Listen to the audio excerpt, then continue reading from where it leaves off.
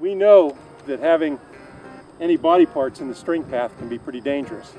So what I've done is I've got a couple different fruit objects.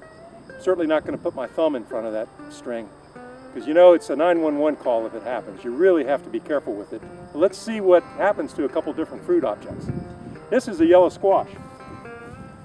So what I'll do is I'll load an arrow,